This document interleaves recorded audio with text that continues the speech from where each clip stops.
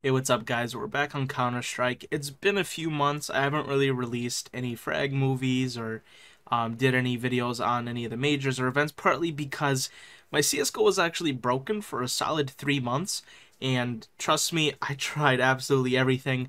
I ended up having to actually wipe the entirety of my computer. I factory reset it, and then all of a sudden I can play Counter-Strike again. But leaving off of that, the Stockholm 2021 major just ended, so I'm going to take this time to kind of go through any inventory changes, my investments, how my pick'ems went, and all that stuff. So it's just going to be a basic Counter-Strike video. Let's start out with the first, which is the Operation Riptide. So that's a whole thing. So far, I finished all of the stars, the week 8 unlocks in a day. So I finished all of them so far. I basically did them all in one day when I got my Counter-Strike back, because I only got it back like a couple weeks ago. I spent my first 25 stars on a T Master Agent, and I ended up getting the Guerrilla Warfare Crosswater one, which is, worth like $70. That's cool. I'm waiting to get 3 more, and then I'm going to end up picking up one of these CT Master Agents, because at the moment, I think that is the best investment, getting these master agents. These weapons, you usually never get anything good, and even worse, these ones you never get really anything good. And the cases are only worth like a couple cents nowadays, so really, this is the best place to spend your stars, and that's where I'm going to continue to put the rest of my stars here. I guess next we can move on to the Stockholm. I did buy the pass with the tokens, and of course, y'all know me. I got the diamond. It was honestly probably one of the easiest diamonds of any major, just because Navi were such a high favorite, and honestly, I was rooting for Navi since like the challenger stage, so I'm happy my team technically won. You guys know that my favorite team is Fnatic, but obviously Fnatic weren't even at this major. So I'll show you guys where I spent my tokens, but just wanted to show you I did get the good diamond coin, and obviously I completed all 9 challenges. Now let's take a look at the pick'em themselves, and I guess we'll start with the challengers. So I'll take you through it, kind of what I was thinking. So FaZe was one of those teams where they either go 3-0 or they go 0-3. So I did, as far as strategy, all of the best 7 teams I put at the bottom, so I basically 100% should get at least 5. And then I put the potential 3-0 here and the worst team here. So these are going into this, the 7 teams that I thought would make it through. Astralis, because they're Astralis, even though they barely made it out. Big, they're usually pretty good on land, so I thought, hey, they might be able to pull it out. They didn't, but that's fine. Heroic, they've been like 2nd, 3rd place basically all of this year, so I thought, hey, that's pretty good. I thought Spirit had a pretty good lineup coming in. Obviously not. Mouse, because I just ROPS, it's ROPS.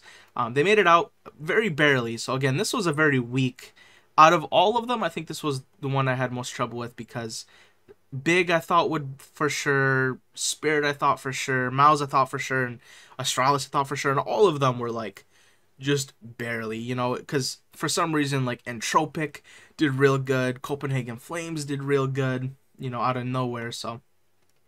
And then VP, because Jame Time, and Ents, because they've been doing pretty good, and then both of those are right. VP made it out pretty easily, Ents, again, was one of those, they didn't do amazing. And then again, FaZe on my 3-0, and they ended up doing that. The FaZe did go 3-0. And then I thought Tyloo was going to be the worst, and they actually went 1-3. So they almost, I think, who did they beat? They beat one of the worst teams. They either beat Sharks or Pain or Godsent. I forgot which one they beat. But yeah, so they ended up not being 0-3 because they beat a single team. But either way, 1, 2, 3, 4, 5, 6 out of 9 picks. So not bad at all. This FaZe one made me real happy, though. Moving on to the Legends, this one was quite a bit easier because it was pretty obvious what teams were going to make it through. I only have one single major mistake, and that was not putting G2 instead of Liquid. I was watching like a Thorn video, or not Thorn, I don't think Thorn put Liquid. I was watching someone's video, and a lot of them put Liquid, so I was just like, yeah, fine, okay, Liquid. But like, for some reason my mind just completely forgot that G2 existed. I locked it in. I was watching the first game and I'm like, wait, G2 is in here. And I was like, what? Dude, I didn't put G2. So my major mistake here was just putting G2, but it ended up being fine because obviously Navi goes through. Again, best 7 teams at the bottom, potential 3-0 at the top, potential 0, or winning the worst team on the 0-3.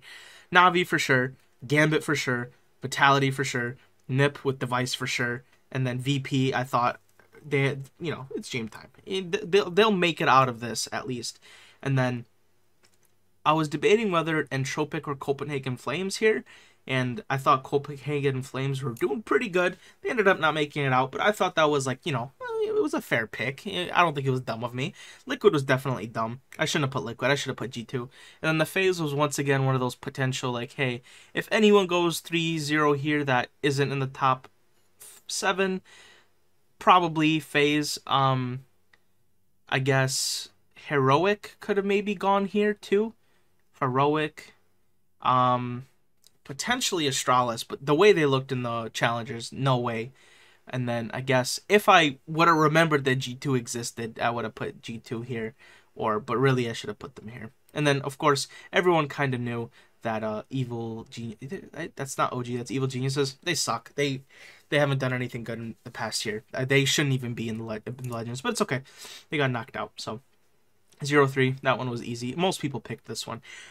But now, moving on. So again, this was a lot easier than the challengers. Moving on to the champion stage, and I'm particularly proud of this one because, now, I do have to start with, once again, this was one of the easiest majors to get the gold coin in, or gold diamond. It was very easy compared to a lot of other ones, even like Astralis. Sometimes Astralis could lose, but like, dude, Simple was having the best performance of his life throughout the entire tournament. Like, it's hard to beat. Not even a prime Simple, but basically like Goku God Simple. Like, he was going pretty crazy. I know, especially in the finals, but we'll get to that. So anyway, my flex here is that not only did I get the diamond coin like everyone else, but I specifically got 100% of the pick'em correct. So a lot of people got the diamond, but did you get 100%? I don't know. So anyway, let's kind of go through my thinking. Navi versus Vitality. Honestly, this basically should have been the finals. I'm just going to be 100% real. I mean, I'm not disappointed with the finals, but I think Vitality should have been the final game here. But obviously, ZywOo versus Simple, and Simple didn't show up crazy, but a win is a win, right? So I'm really sad ZywOo didn't at least go to the basically semis. Honestly, again, I wish in the semis it would have been Navi, Vitality, probably G2 and Nip. But again, G2 and Nip were in one bracket, and then Navi and Vitality were in another bracket. But yeah, so if Navi were gonna lose anywhere, it would have been straight up in the quarterfinals. But I knew that Simple could be ZywOo here. Vitality has a couple rookies, and they're very shaky, very, very shaky. And the difference is Navi has a couple rookies, but Bit is crazy right now. So it was just on the basis of Navi has better rookies.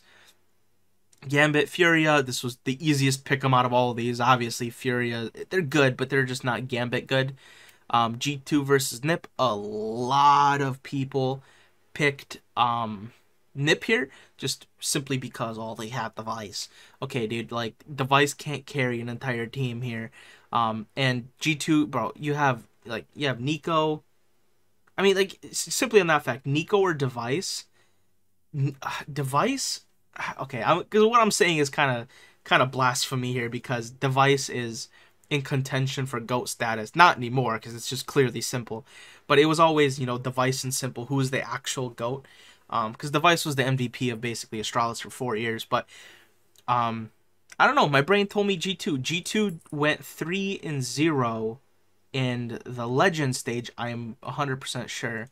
And Nip went I think they just skated out. They were 2-2, and I think they went 3-2. So, just on the basis of G2 stomping in the Legends and Nip doing all right, I thought this should be pretty easy. It's always a G2 here. Minus if Device has like a 1.5 KDA or something, and obviously that doesn't happen. He has too many. Again, once again, bad rookies on Nip. Not most of them aren't even rookies. They're bad supportive players. And then you got Heroic and Virtus Pro. A lot of people once again pick Virtus Pro, and I don't know why. Heroic is clearly a better team. They're just better. They might not be the best on land like they were online, but they're clearly better than Virtus Pro. Even I don't even clearly Heroic's better. If you pick VP, I'm sorry, but that was just a dumb pick. Okay, so now we have into the semifinals, Navi versus Gambit. Gambit is better than Furia, but it's still an online team, not a LAN team. Navi's just GOAT team. So this was probably the second easiest pick out of everything here. Navi versus Gambit. It was easy, Navi. They stomped them. It was like a semi-stomp, but yeah, very easy. G2 Heroic, once again, same thing with Nip. Heroic has some good players, but come on, man. You got Nico, and a lot of the other players are pretty decent. Jackson, Amanek, or eh. But hey, they're like, if you're talking about like the best young / rookies, yeah, G2's got the better of them, even compared to like Heroic. So anyway, I thought it was a pretty easy pick. So to me, it was a Navi G2 final, and I thought, well, if this comes down to it, I think the harder carry is still simple. Not to mention, once again, you have Bit, one of the best rookies, minus Zaiwu in the past couple of years. You have Perfecto, which he's probably, I think, the worst player on the team, but even he's probably top 15 in the world, and he's the worst. So you know, if your worst is in the top 15, then you know you've got a good team. Obviously, you've got Boomage, which is the in-game leader, and he's not a high fragging in-game leader, but he sure looked like it in this tournament. He did pretty well. I mean, his KD was worse than everyone else's, but man, he clutched up real hard. That talk about, yeah, I forgot who I already talked about. Perfecto, whatever. Bit is the best rookie. You've got Simple, right? Electronic. That's the last person I forgot. And Electronic is, for my money, the best rifler currently in the game. If you look at Simple is the best rifler and the best opper. So it's almost unfair. If we're talking about just a rifler, Electronic is definitely the best. If we're talking about and op, then Simple's obviously way better. But point is, they're stacked. They've got a okay in-game leader. They've got the best rifler, the best opper, the best player just in general, the best rookie. Yeah, so it's just good. And then G2, once again, they have, they have Jax, Amanek, Nico. I'm totally forgetting their other players. They're good. Nico did very good in this tournament. I'll just say that and Hunter, obviously, Nico's cousin. They all did very well, surprisingly. Jackson Amanek pooped the bed pretty good, basically throughout the quarters and semis. But Nico and Hunter basically scooped them out of it. And to give them credit, in the final, they actually kind of came back. Amanek and Jax, the only reason it even came close on Nuke was just because Jackson Amanek had a few clutches, but they also had a few grave mistakes. That's in the end, I think that's why they lost, was just these heavy mistakes. Like the two that I remember is Jax on top of what is it? It's not heaven. It's like it's right above the door that leads into lobby. He literally, I think it was Boomage. He was just on the floor. He wasn't even looking at him. He could just headshot him, but he accidentally fell off and he lost. And then Nico having a perfect deagle shot towards a guy on the same place, and he just missed and died. So that was 2 rounds, which 100% should have been given to him because Navi wasn't even looking at the player, and they lost. And they ended up losing in overtime. So I think G2 would have won Nuke, and could have made Mirage competitive if they didn't make so many mistakes. So in the end, I think it was a mix of Navi just being better, but also G2 gave him a good fight, especially Nico. But they're clearly not major winners because Navi didn't make mistakes. Navi's mistakes were very, if there was a mistake, it was like I see why you did that. With G2, they would just they made aiming mistakes, positional mistakes.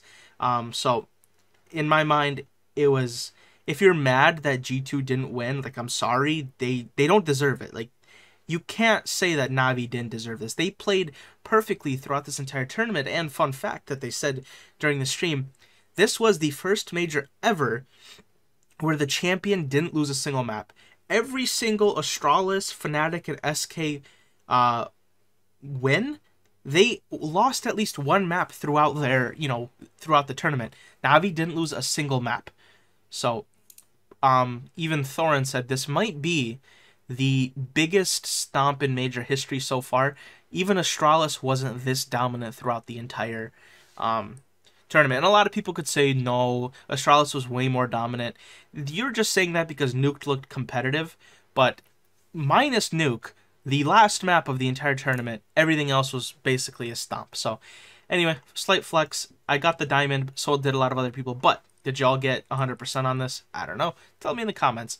But yeah, so that is how the entire thing went. Now, taking a look, so obviously I got 6 of the souvenirs, and I will not be opening them for this tournament.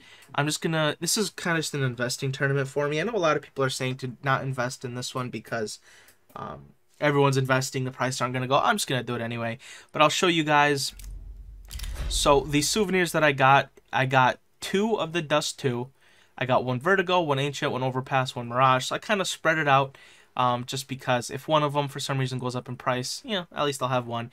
So yeah, those are the 6 packages that I got. These are, so I guess I haven't talked to you guys since forever.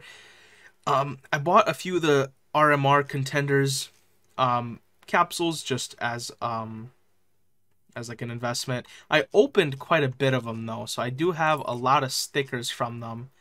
And then I just have some investments that are not investments, or they're just like accidental. These are stickers that I had left over from Katowice 2019. Oh, here's the 2020 RMR that I opened. So I opened quite a bit of these. Instead of just selling them, I'm just going to keep these 2 in case any of them go up in price. And then these are a couple stickers just that I had lying around that I just yoinked back from my brother's account, and I'm just holding on to them. There's a couple good ones in here, actually. I've got a normal Zywoo here, which that will go up in price if he keeps doing good. I've got, I think that's kind of it. That's really good. So I'm just hoping on the Zywoo one to go up in price maybe. But I'm going to start doing, just like I did with the RMR, I'm going to start investing here. Same with souvenirs. I'm going to start keeping my souvenirs. When these go 75% off, hopefully they go soon, I think I'm going to spend like $20 or $40 on these and just hold on to them for a while.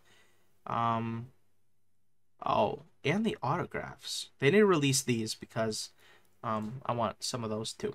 But I think that's everything. As far as an inventory update, nothing crazy new. I'm saving a lot of these XP so I can get when the year ends, the next medal, because obviously I have the 21, 20, I have the 2019, 18, I have most of them. As far as inventory, I'm still rocking the Talon Knife Ultraviolet here. I think it's pretty good. I like it. Yeah, my guns are mostly the same. I'm still rocking the Aetheris Op, my favorite op ever released, I think. I know it's just a purple, but guys, this is the coolest design on the planet. And I have the like foil unicorn, which I think is super epic. I'm still rocking the Glock, what is it called? The Water Elemental. It's again one of the OG favorite. Where's my Aquamarine? Oh, it must be down here. Hello? Oh, here it is. I'm still rocking the Aquamarine Revenge, loving it. But yeah, I think that's kind of everything. I haven't played competitive, obviously, for like 3 months, so that's why I'm Silver Elite. Because I just got kind of back on the game. But yeah, I've been having a lot of fun recently. Got back in, I started doing a lot of these missions and all of that good stuff. So I think that's it. I just kind of wanted to talk about everything that was going on. I'll probably start making more CSGO videos soon just because now I'm kind of back into the grind here. But guys, thanks for watching. If you did enjoy, make sure to like and comment, subscribe to the channel, and I'll see you guys later. God bless, and goodbye.